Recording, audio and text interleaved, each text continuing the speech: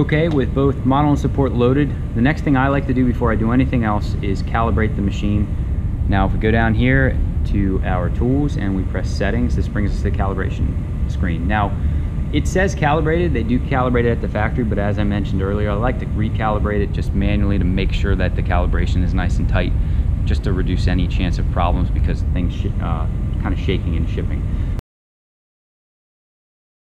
We've got the option for automatic tip calibration or manual calibration. Now, anytime you take the head out of the machine to replace it, so for instance, if you went from printing ABS to printing TPU or printing PLA, you need to replace the heads when you do that.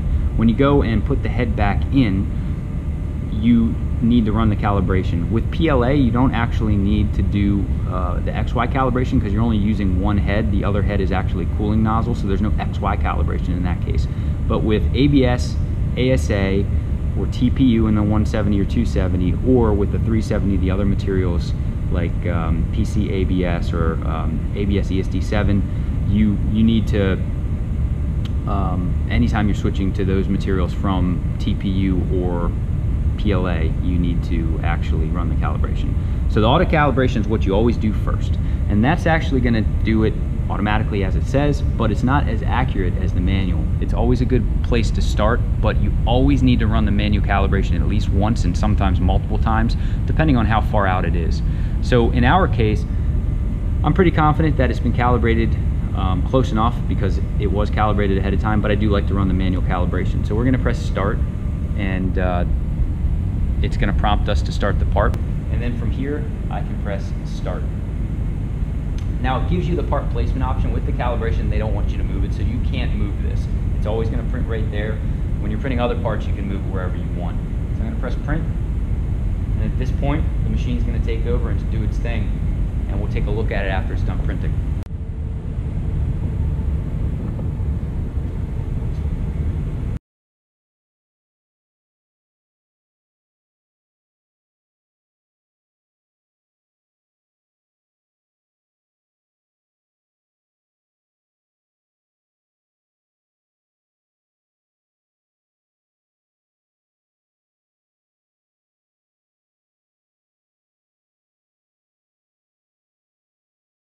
The calibration part just finished. We see it says done on the screen. I'm going to open the front door, and I'll just tap the screen to get it out of its sleep mode because I had walked away from the printer. So we've got our calibration part printed here. It says print successful.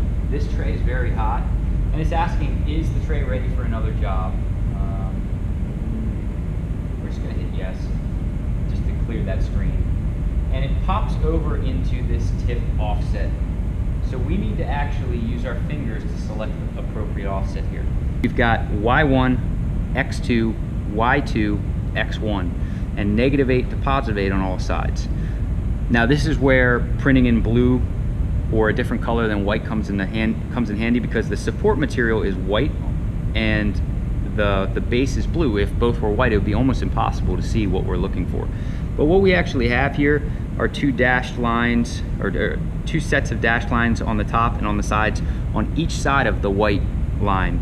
And that white line is going to be coming either up or from one side at an angle, and we want to look for the area where it's best centered between the two dashed lines and therefore the corresponding numbers. So if we start from -8, and we're going to use the loop for this, and we work our way down to +8, at some point between -8 and +8, it should be centered between the dashed lines that are above and below the line.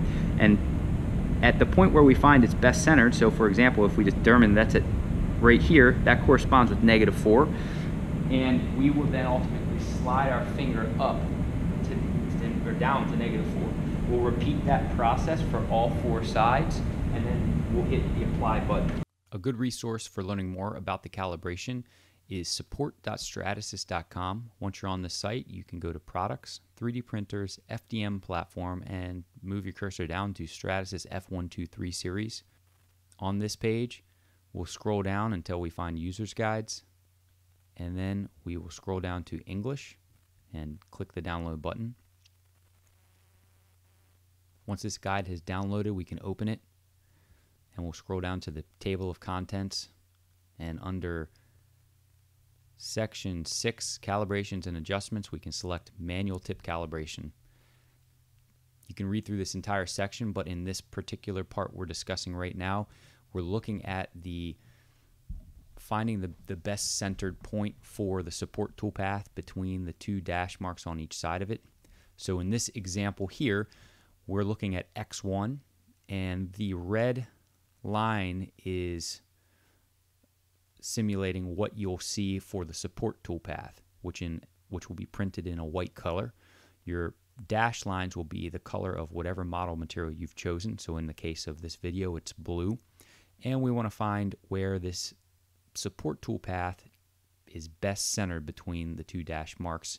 In this case, it's best centered at 0. So for X1, in this case, we would select 0 on the printer's screen.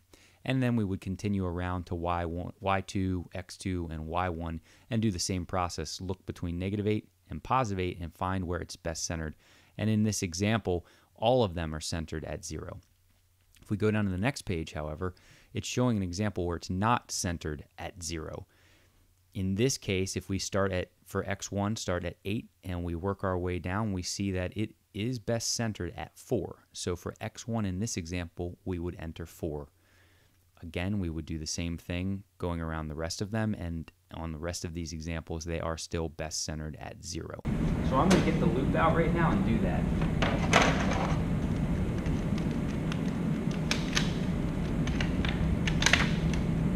So the loop comes with a little piece in here for taking measurements. Really not needed for what we use it for. So I like to take that out just because it can cloud your vision. So you just get these in there and you can just pop that piece right out. And you can save it in case you want to use it later. And we don't need this anymore, so I'll toss that out.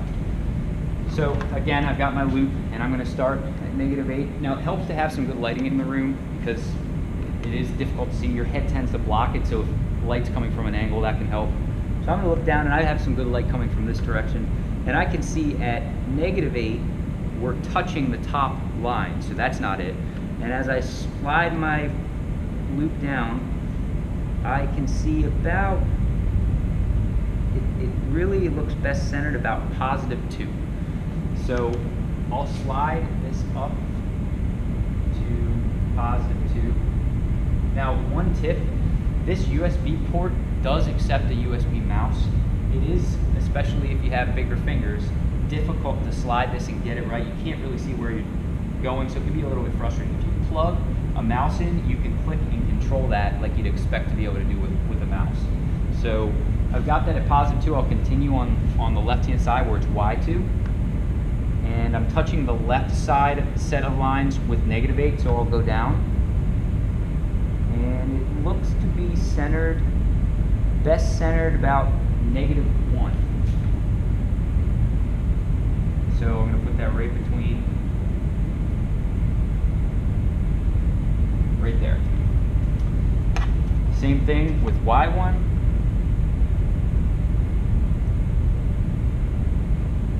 Again, it looks to be best centered at +1.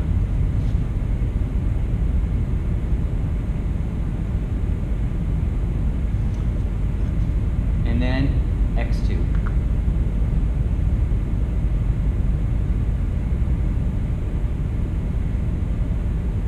This looks to be best centered at +4. I'm going to go over here.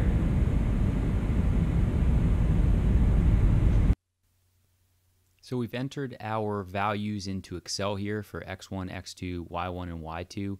And the delta X and delta Y are just simply X1 plus X2 divided by 2 and Y1 plus Y2 divided by 2. So of course I created a little formula up here for both of these. And ultimately we have 0.003 for delta X and 0 for delta Y. Now if we refer back to our user's guide, and again, if you're looking at these values, they're being calculated for you. You don't need to create an Excel sheet for it, but if you want to understand a little better, I've done that. And it's telling you right here in the user's guide that 4 equals 0.004, so it's thousandths of an inch. If we go down a little bit further, then it does tell you that if the delta X and delta Y values are both within the range of negative 0.002 to positive 0.002, then the printer is calibrated and you don't need to adjust it further. Now, you do need to enter these in still, but what it's saying is after you've entered them, you don't need to run the calibration again. If they're outside of these ranges, then you need to run the manual calibration again until they fall within that range. So in our case, we have a delta X that's outside of the range. That means we're going to enter these values in and accept them, but we need to run the calibration again, and then we'll record these values and check our delta X and Y to make sure that they're within spec. Now the last thing we need to do is our Z. And the way we do that is with some calipers, and we actually need to peel this layer off of the top layer of blue. So again, it's very helpful. Typically in the top right corner, it's the easiest to peel it off because there's an extra little blob there. So I was able to get it. Now, if I can peel this off all in one piece, that's generally a good sign. Well, not always, but if it's really difficult to peel it off, sometimes the Z calibration is too far down, so it's kind of pressing it. But this came off in one piece. This could actually indicate that it's too far up because it's not sticking it well enough, but this felt pretty good. There's no way to do it by feel though. You really need to measure this with calipers. So what we're gonna do is we're gonna take readings on all four sides, 1, 2, 3, and 4, and we'll average those together. And at that point, we'll make the adjustment using these buttons here. So this should be 0.010 of an inch thick in all four center points. And if it's more than that or less than that, we need to make an adjustment on the screen. So it's giving us a slice height right here of 0.010 of an inch. And if I, for instance, got 10.5, 10.5, 9.5, 9.5, that would average out to 10. I wouldn't make an adjustment. But if I got 11, 11, 10, 10, well, now I'm going to average out to 10.5. So we would then bump this up to 10.5, and that's going to be and then we would apply it at that point. Back in our user's guide here, we can scroll down until we get to the Z offset section. Now notice this note here, the Z offset adjustment's not needed when using TPU, so if you are calibrating the TPU head, you don't do the Z offset, just the XY. But all the other materials, you're going to need to do the Z offset. So we peel the material off, and again, like I discussed in the video, we measure it on all four sides. Sometimes I'll actually take multiple measurements on each side and take that average and then average all those averages together to get the average thickness around the entire square. But it's up to you. You get a feel for it as you're taking your measurements.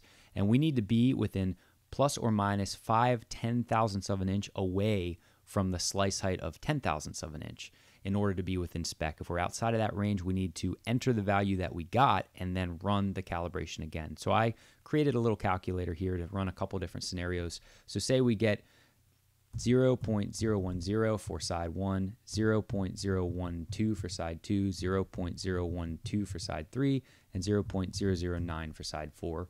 Those averaging together get me outside of the spec here slightly. So we would need to enter this value into the screen and then run our calibration again. And if we're outside of spec for either X, Y, or Z, we need to run the entire calibration again and take all the measurements again, because even if you've entered the X, Y values in once, they're probably going to be slightly different the next time you run it. So you need to run everything again, not just the one that's outside of spec.